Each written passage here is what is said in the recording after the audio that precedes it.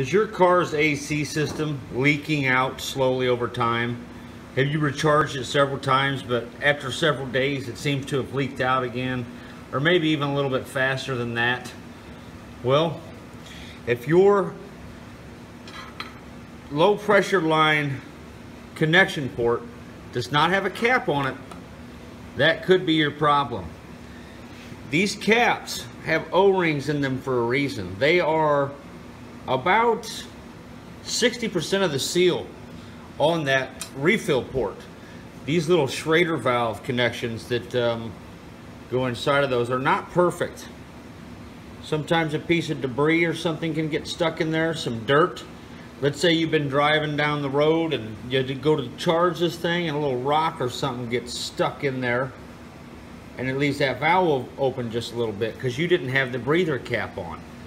So that's the problem sometimes. It's just a little bit of dirt got in there from you driving around without that cap on there, and then you want to charge it and now it won't hold fluid.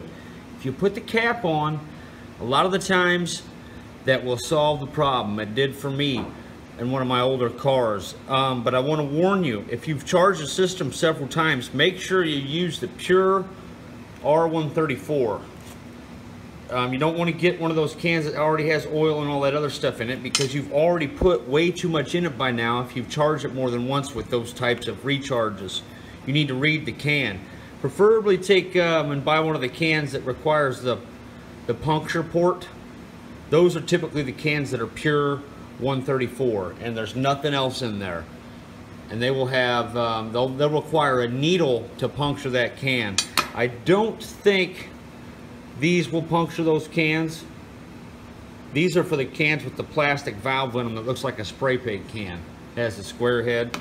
I'm almost positive it's these, and the way to activate that is you puncture a hole in the can first by screwing it all the way down, and then you back the needle out to allow the fluid to flow. A lot of people forget that because they grab the can and don't read the instructions, and they think, I'm just going to stab this can open and run with it. I'm guilty of it. I've done it myself. I found out the hard way that it's not like the can that has the plastic insert down inside of it that's opened by this. There's an actual valve in those cans that allow you to fill the device with how much you need, then take the can off. The pure R134s, once you hook it up to this, that's it. You have to leave it on here or else it'll spray right out of there when you unhook it. So that's just a little quick tip on that. You can buy these packs at AutoZone. Tell them you need a Rapid Seal AC something.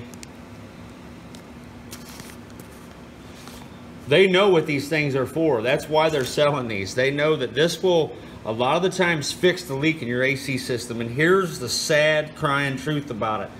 A lot of the times you take your car into a dealership, right? And oh, those pricks. You know where I'm going with this. Good luck, fellas. I hope this helps somebody out. I really do. My last video has helped out so many people, and I'm getting a lot of thank yous, and I appreciate that. So if you guys want to repay me in any way, just hit the subscribe button for me. It kind of helps my channel as far as marketing goes when some of these advertisers try to attach ads to my channel. Having a lot of subscribers kind of promotes that for me. You don't have to watch my crappy videos. Just hook a brother up, and I hope this helps some of you out. Thanks a lot.